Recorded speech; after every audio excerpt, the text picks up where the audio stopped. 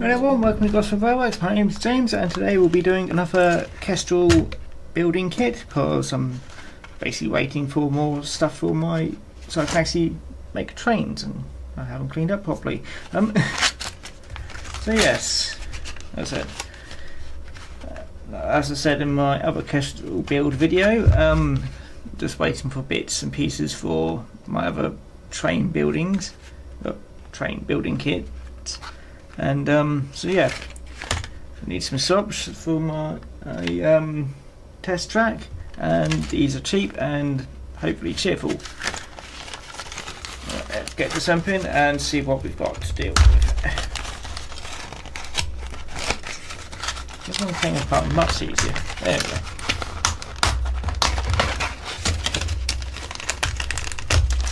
There we go. Let's get this out of the way and get all the pieces out.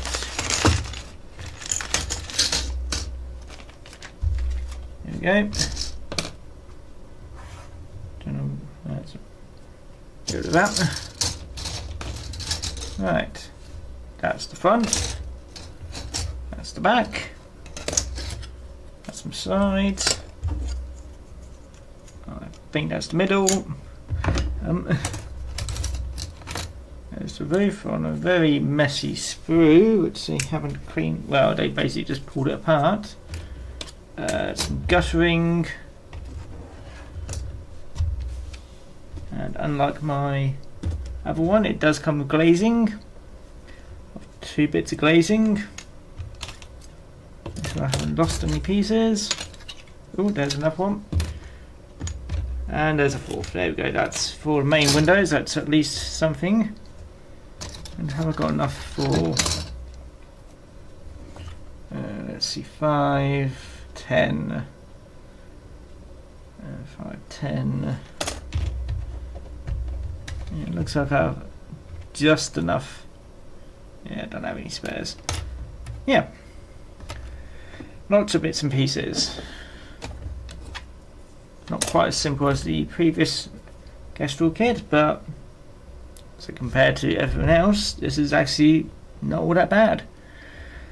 So yeah, we're using the usual Rail plastic cement because it works quite nicely on the stuff.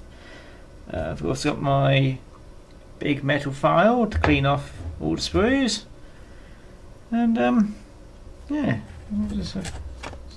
that just fits in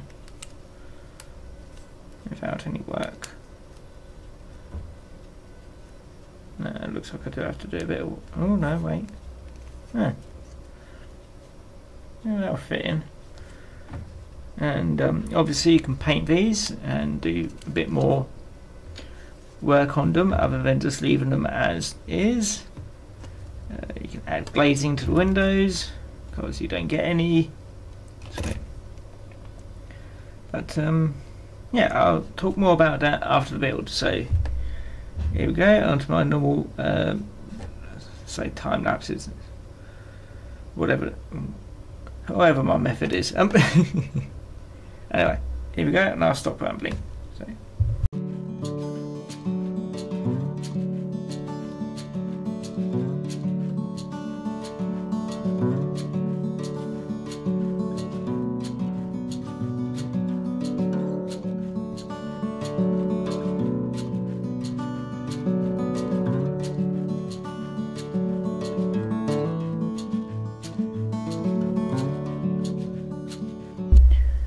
And here we go, a more or less completed model. There's still a few bits which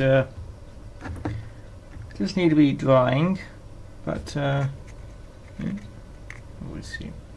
There we go. Yes, not that bad. It's a bit more complicated than the shirts, but all in all, it's a simple model.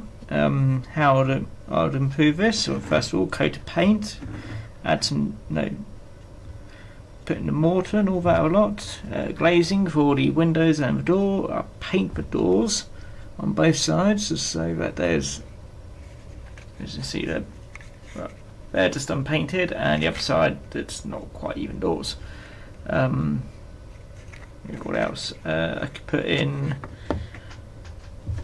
Well, since you can see foodies quite clearly, you could put something on the inside to basically make it look like there's stuff in the shop. Put some signs up.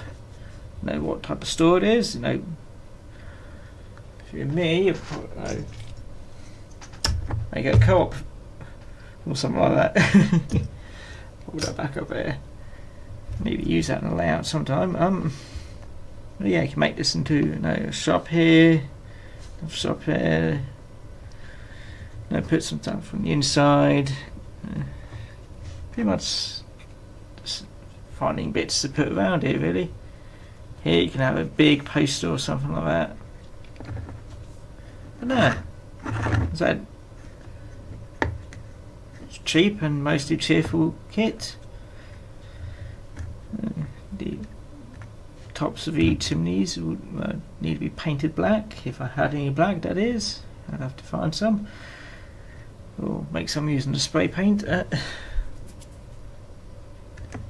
Yeah. So it cost me about a tenner, like the other one. So glue's still a bit iffy here and there. I've put it aside somewhere to dry. It smells horrible because of dirty glue, but yeah, not bad, I say. Anyway, this has been James from Gosport Railworks, and I hope you enjoyed the video. I'll see you again next time. Bye bye now.